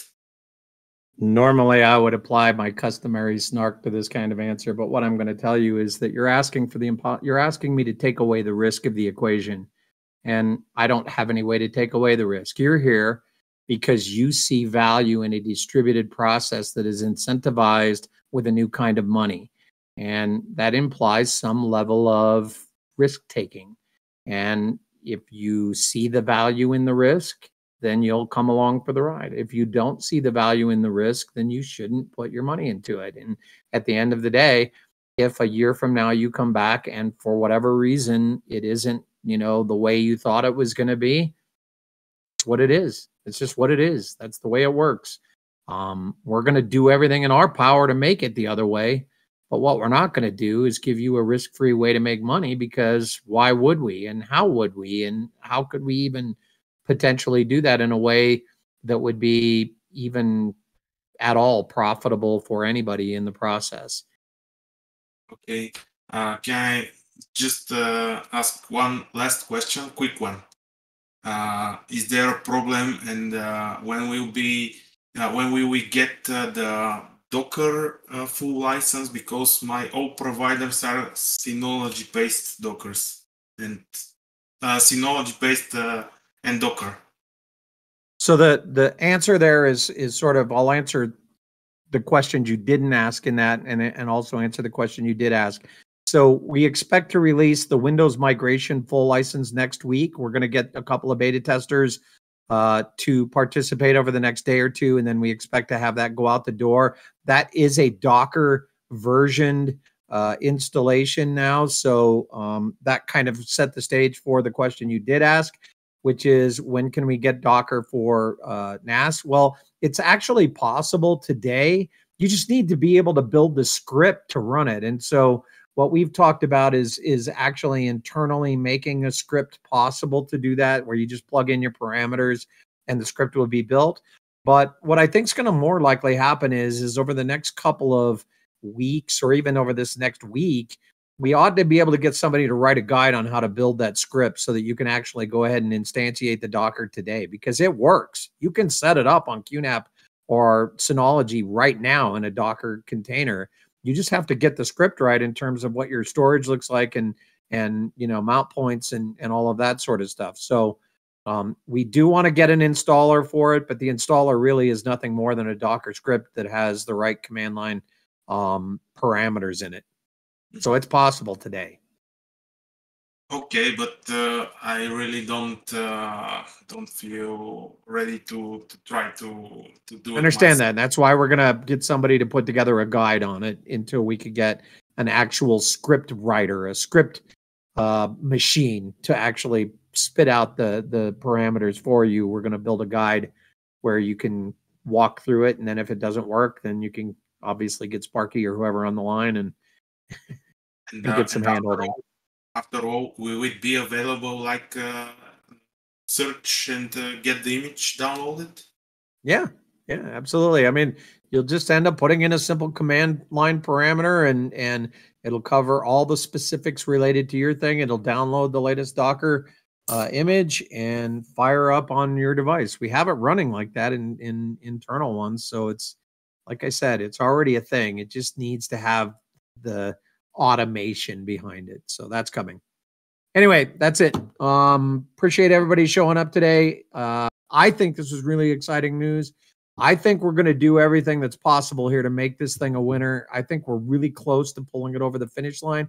It's really us that we would be exactly where we are right now the week that this other thing blew up and made crypto look like it's nothing more than just a giant crazy scheme of people that are, you know, scamming everybody of all their money. We're building something real. It's built. It works. We're in that place now where we can take the next step. Yeah, that's kind of been our thing. We've always been oppositional to everything else in this space. Well, that's okay, because I think we're going to be the guys carrying the flag forward, and you guys get to be here in that troop moving it up the road. And I just think that the next year or two are going to be the most exciting years of our lives, and we all get to take part in it. And again, thanks for showing up. And I would say see you next week, but I won't be here. So Henry is going to sing us out, I guess. Go ahead and take us out, Henry. Yep, thanks. So we'll be back in 2 weeks. These calls are now bi-weekly. So the next call, I think we can probably expect some kind of news and updates on some of the things that we discussed today. But the next call will also hopefully be a kind of themed call like we talked about on the last meetup that we had. So haven't quite set out or decided of several. Haven't decided which topic we'll begin with, but it will hopefully be, we'll learn something next week. I mean, we learn something every week, but something related to storage providing specifically. So thanks for coming, everyone. Of course, we'll be in the Discord if you need to talk to us or ask us anything. But until then, take care.